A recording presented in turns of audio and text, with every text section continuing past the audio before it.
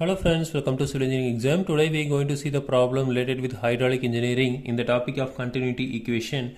So the problem is the diameter of the pipe at the section 1 and 2 are 10 cm and 15 cm respectively. Find the Q that is discharged through the pipe. If the velocity of water flowing through the pipe at section 1 is 5 meter per second, determine the velocity of the section at 2. Okay, so now the given values. So given diameter 1 is 10 centimeter, so that is 0.1 meter. So then diameter 2 is 15 centimeter, so that is 0.15 meter. Okay, so then velocity V1 is 5 meter per second. Okay, so now we have to find out the V2 and Q. Okay, so now the solution. So now we know the continuity equation Q equal to A1 V1 equal to A2 V2.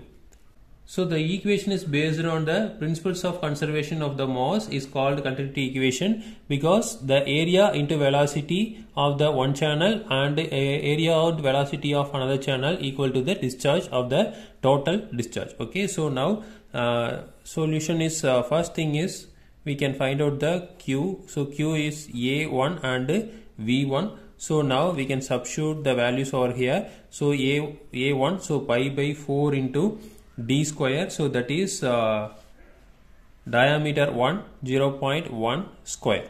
Okay, into V1 is 5 meter per second. Okay, so now Q is 0.03927 meter cube per second.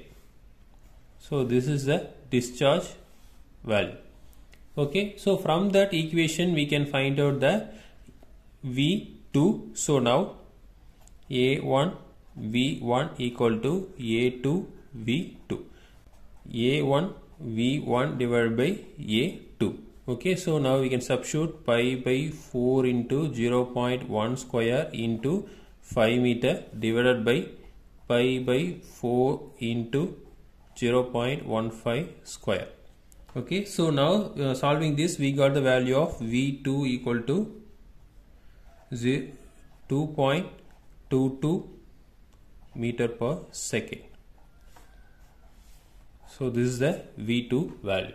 Okay, so this is a method we can solve the problem. Again, we will see in the next video. Thank you.